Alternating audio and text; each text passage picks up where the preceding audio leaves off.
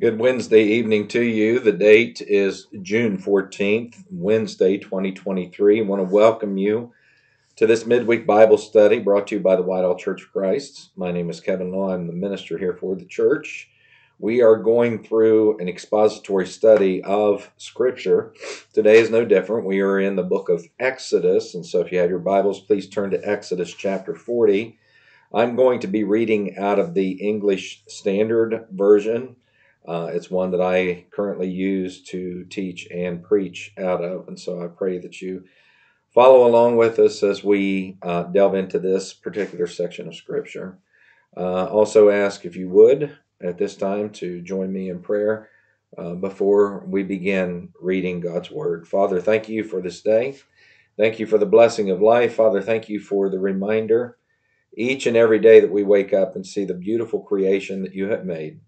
Remind us, Father, that our focus not be on it, but it be on you, the one who designed and made all that we see and all that we enjoy.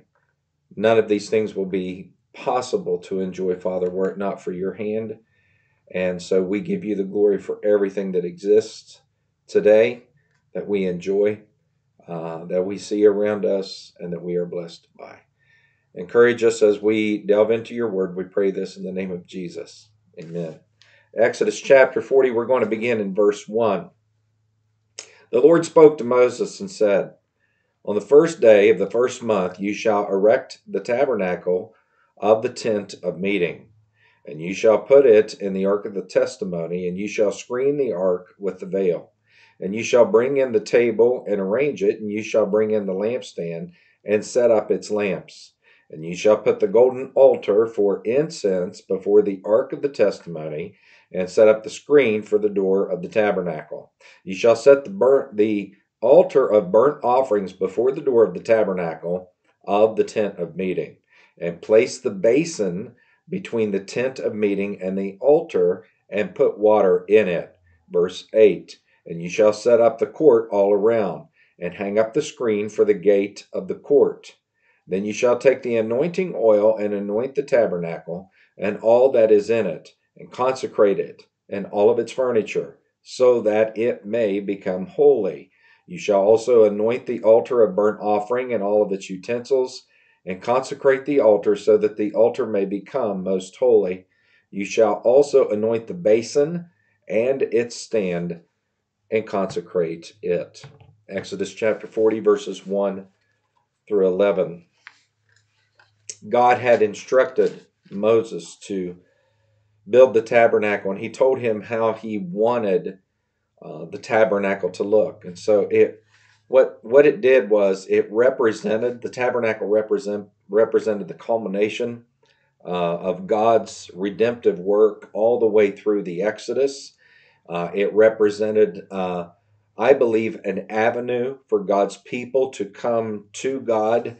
If you'll remember from the beginning in the Garden of Eden, God desired that man walk and talk with him in the cool of the day in the garden. And so he had blessed man, he had blessed Adam and Eve, but because of man's sin and going away from the things of God, God knew that the only way that man was going to be coming back was through his hand and not man's hand.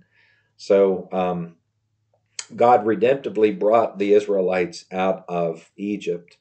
Out of Egypt, we read through the book of Exodus, this fresh beginning of their experience. And so God is establishing the tabernacle. Also, I believe, to illuminate his presence, to show his glory coming down from heaven and resting in the tabernacle. There are various ways that we remember and that we celebrate the fact that we are saved through Christ Jesus. Excuse me, we come together on the Lord's Day. We partake of the Lord's Supper. We celebrate when somebody commits their life to the Lord Jesus Christ through baptism. We praise God in the assembly. We exalt his name through song. And so we remember what God has done for us as well. The fact that we have received salvation as well as what those of old receive freedom from their sins as well. The tabernacle itself was designed by God, um, and it had increasing levels of holiness the further in that you went. So if you came into the entrance, you're first going to see the altar for the burnt offerings, and behind that is going to be the basin or the laver filled with water for ceremonial washing.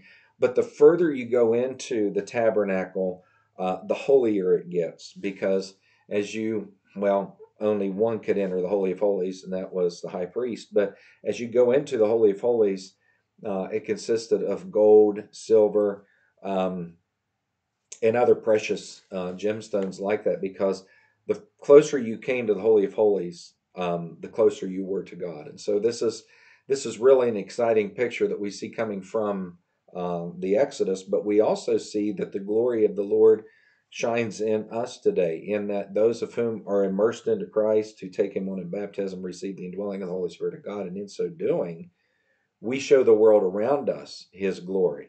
Um, and so we are the temple of the living God. It's not that the building is consecrated or made holy today, it's that we are the temple of the holy God. So, another point that I want to share with you out of this section is taken from verses 12 through 15 of Exodus chapter 40. So, follow along with me, beginning in verse 12. Then you shall bring Aaron and his sons to the entrance of the tent of meeting, and shall wash them with water. And put on Aaron the holy garments, and you shall anoint him and consecrate him, so that he may serve me as priest. And you shall bring his sons also, and put coats on them, and anoint them, and you shall, as you anointed their father, that they may serve me as priests. So this is a, excuse me, this is a perpetual priesthood, in that only Aaron and his sons can serve as priests in the Levitical priesthood. Um, their anointing shall admit to them a perpetual priesthood throughout their generations. And Moses did all that God had commanded him, so he did. I believe it's quite obvious that God chose to be merciful to Aaron, even after Aaron had allowed the Israelites to make the golden calf to fall down. And it's not that he wasn't worshiping the Lord, but he was trying to get to the Lord through the golden calf. And it was an abomination to him. So much so that Moses actually melted down the golden calf and had the people drink it. I thought that was fascinating. But in so doing, he is showing the Israelites that God and God alone is the only one to be served. And so Moses is to receive kudos for that. But Aaron, I can never understand why Aaron did what he did, other than to know that he shaped this golden calf after many of the gods, I'm sure, that he saw while in Egypt. And so it was a great act of mercy that God had extended to Aaron to allow him to be the high priest. And it demonstrates God's desire to cleanse and to use imperfect people for his holy work. So think about it. How many perfect people does God have to work with? The answer is none. None of us are perfect. None of us are sinless. If we say that we do not have sin, we're a liar and the truth is not in us, and we make him out to be a liar. And so even though we're all considered sinners, we're also considered redeemed. And we also celebrate our thanksgiving of salvation through Christ Jesus, and realize that he is the one that's made it possible for us. God's intention for all of humanity is that we become a kingdom of priests, so to speak. Not just a kingdom with priests, but a kingdom of priests. God set up the priestly system in the Old Covenant because of the sinfulness of humanity and the people's need for a mediator. God allowed that to happen, and he did that on purpose. But his ultimate purpose is that we come to God directly.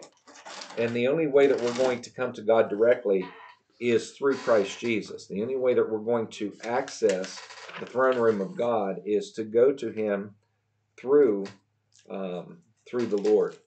So we eliminate the need of another priest. And because of the work of Jesus on the cross, that's where, excuse me, the temple veil was rent in two from top to bottom. And so when the temple veil was rent in two from top to bottom, it was symbolically Jesus's body that was being rent in two. And in so doing, we as God's people today have full access to the throne of God. And that is incredible. The Hebrew writer reminds us of that in Hebrews chapter 4, that when we come to the throne of God, we come in boldness and in confidence because Christ Jesus, our mediator, our intercessor, came and tabernacled among us. That's the significance of the tabernacle that you see in the Old Covenant. It is a picture of Jesus coming and being our way to connect to the Father. And the last thing that I want to point out is found in verses 34 through 38 of Exodus chapter 40. If you'll turn there, beginning in verse 34. Exodus 40, 34. Then the cloud covered the tent of meeting, and the glory of the Lord filled the tabernacle. Moses was not able to enter the tent of meeting because the cloud settled on it, and the glory of the Lord filled the tabernacle. And throughout all of their journeys, whenever the cloud was taken up from the tabernacle, the people of Israel would set out. But if the cloud was not taken up, then they did not set out until the day that it was taken up. For the cloud of the Lord was on the tabernacle by day, the fire was on it by night. I want you to envision that. I want you to envision how spectacular that would have been in the sight of all the house of Israel throughout all of their journeys. And so God gives them explicit instructions on how to worship Him, how to come to Him. And the only way that we can have access to the Father is because of His grace and His mercy. And so the cloud that had led the people filled the tabernacle and revealed the holy glory of God. It revealed His brightness, the fact that He is light, and in Him there is no darkness at all. And there's no way that the people could have approached that light apart from God's grace. The people had been unfaithful. The people had done terrible things in the sight of the Lord. They had immediately broken the commandments, the 10 commandments, especially Aaron violating the second commandment.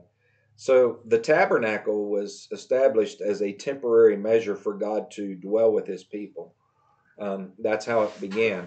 And I was actually asked a question by an individual the other day as to when the first church building was erected. And I thought it was in the 3rd century, and I was correct, in the Constantinian area where he legalized religion. That's when the first church building was constructed. We use buildings out of a matter of convenience and expediency. It's not necessary that we meet in a building, but it just seems to make more sense because God commands us in the new covenant to come together as an assembly of people, not forsaking the assembling of yourselves together, but so much more as you see the day approaching. So we use this building as a case of expediency, but the early church began in homes and from persecution. So the tabernacle is a temporary measure for God to dwell with His people, and the eternal fulfillment is found in Jesus and the Holy Spirit. And so everything points to Jesus. And so all these pictures are pointing specifically to Jesus and reminding us the tabernacle of old was just a way of presenting us the beauty, the glory, the magnitude, the grace, the mercy, all those good things that come from the Father of lights, in whom there is no variation or shadow of turning. I like what A.W. Tozer says in closing. He said, God wants worshipers before workers. Indeed, the only acceptable workers are those who have learned the lost art of worship. God wants worshipers before workers. And we live in an area where we are blue collar and very industrious and striving to put in a good day's effort for good day's work, for good day's pay. But salvation is free. And because it's free, we should allow that thought to overwhelm us to the point to where we want to willingly give back to Him. We want to willingly serve Him. We want to willingly obey Him. Thank you for joining me today. And remember, we are in the book of Exodus. We are just finishing up, getting ready to go into the book of Leviticus and the sacrificial systems again. And so thank you for joining us on this journey. And I pray that you are blessed. I pray that you have a great day. Pray that you remember the one who gave it to you as well.